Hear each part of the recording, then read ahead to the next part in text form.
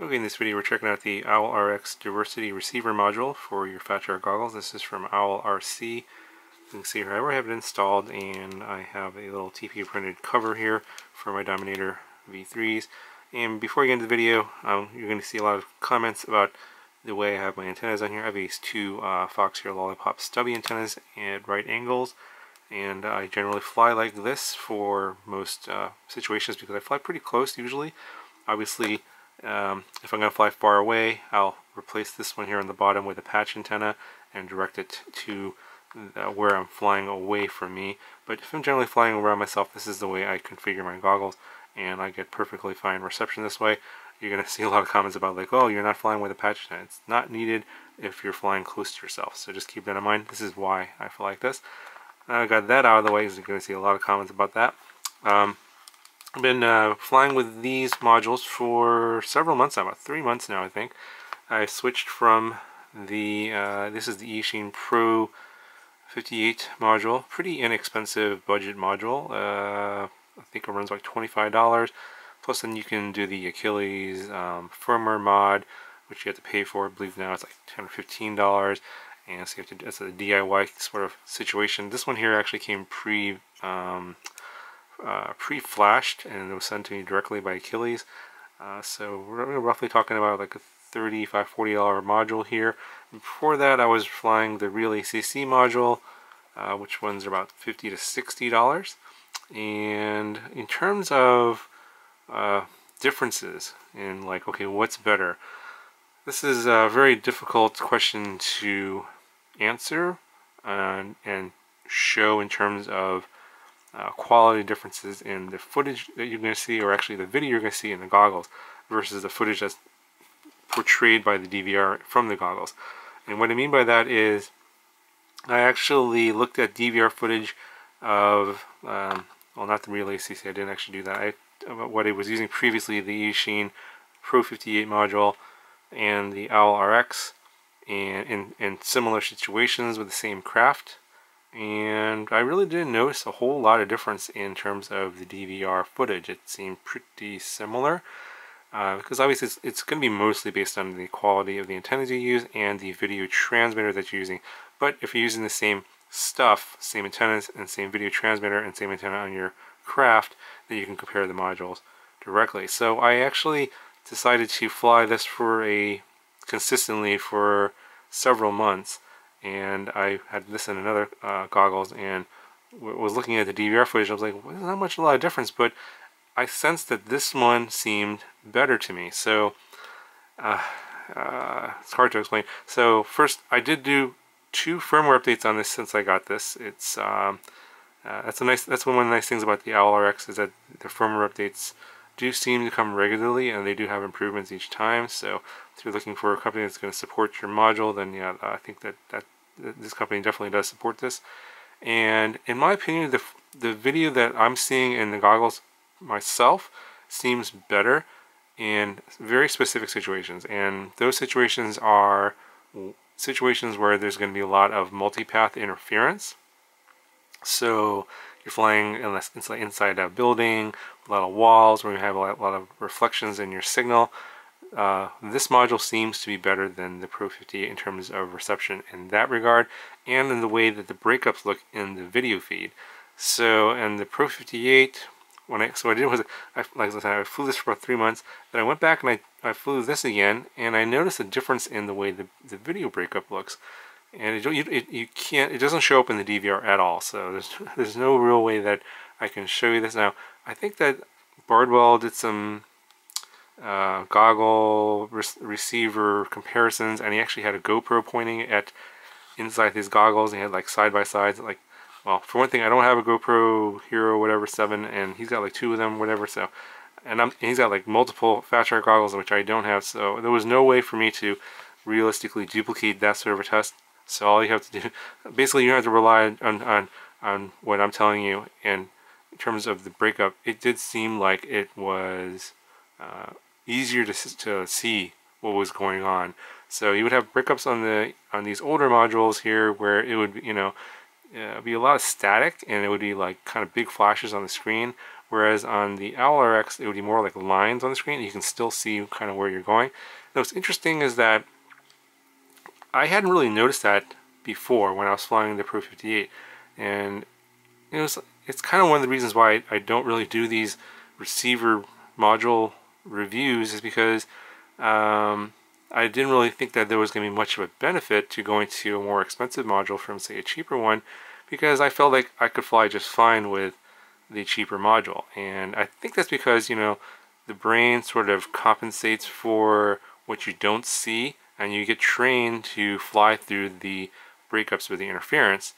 And I think that's why I felt like I didn't need to upgrade. It's because I felt like I could fly just fine, given the fact that the interference wasn't so debilitating where I couldn't see at all, but I could still fly. But then once I moved to a more expensive module here, I felt like the breakups were better, and then when I went back I realized there is a difference between the way the breakups occur in that situation. So yeah, it's very hard to explain, and you only know if you actually fly each of these for several months and then go back and forth, and then you can then see what the subtle difference is. A very subtle difference. So we're dealing with basically price differences here, so maybe like, $40 for this one, $55, $60 for this one, and then the OwlRX is going to run you, $80 to $95 depending on what promotions are going on, etc. And then of course, there's the more expensive ones. I have this new one here, this Furious FPV. I forget what this one's called. This is the newest one. It's called the X or something like that. Let me see what this looks like. Yeah, the True DX. So I just got this. I'm going to install this and fly this and see if I see another difference, because this one is like $120 and this one's like, between $80, $85 and like $95. It's like, $30, $40 cheaper than the True DX. So let's see if there's even that much of a difference between the two. And then of course I guess what everyone's calling the gold standard, the rapid fire, which I don't have and I don't plan on getting, because again I'm still in that kind of sort of situation where I feel like this is good enough for what I need to do. Granted, it may very well be that if I switch this out for a rapid fire, I may say, oh, the rapid fire is actually better. Of course, you're paying $60 more for the rapid fire versus this one, and at that point, is it really worth it? That I don't know. I can't answer that because I don't have the rapid fire. But again, I think it's kind of comes down to what kind of environments you fly in, whether or not you feel you can fly through those environments with the module you have. And I think that as you do increase in price, you do get slightly better performance. It's not like night and day performance, but I think your brain and your eyes can be trained to get accustomed to whatever breakups you are getting. So it may or may not be that you necessarily need the $150 rapid fire, but again, it's everyone's situation is going to be a little bit different. So anyway, so let me get all this stuff out of the way in terms of the different modules and the costs and whether or not there's pros and cons for you. It's going to be very subjective, but I just want to show you this module here and the features and things I like about it. I really like the OSD. There's a built-in OSD you can see in the goggles that corresponds to what's on the screen here. So we'll go ahead and turn this guy on, and I'll start recording the OSD as well. Okay, so there's the module turning on, and I'm going to go ahead and turn on my DVR.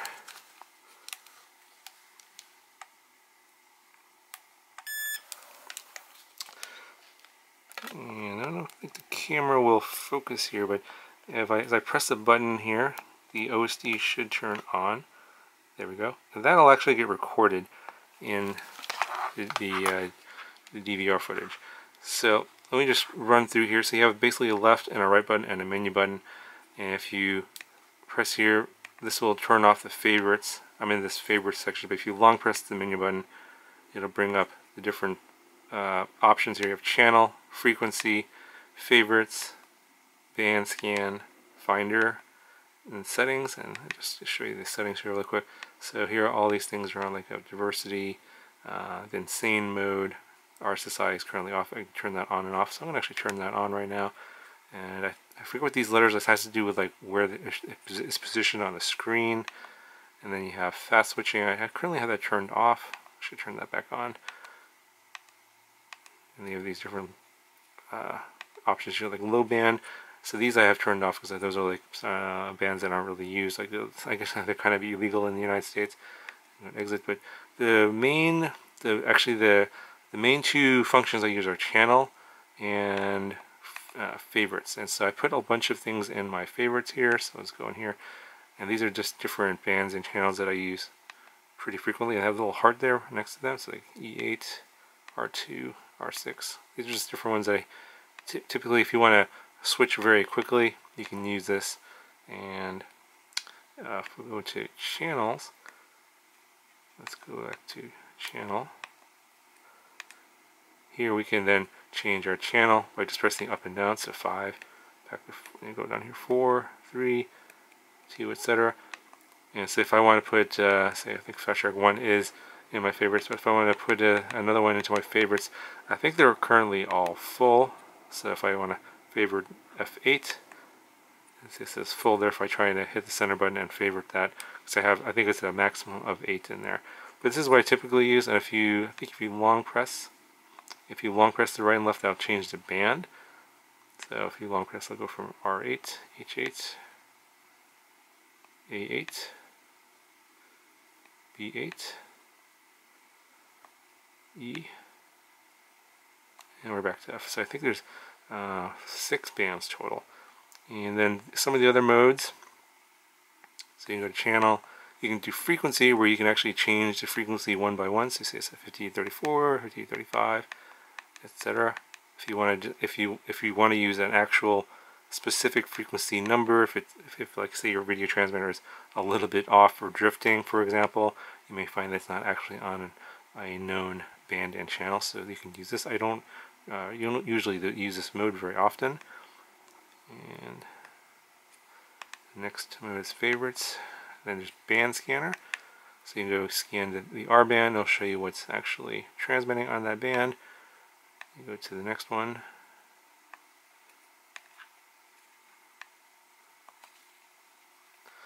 And so just press the right button here and you can go to the next one, and I'll scan each of the channels in that band one by one.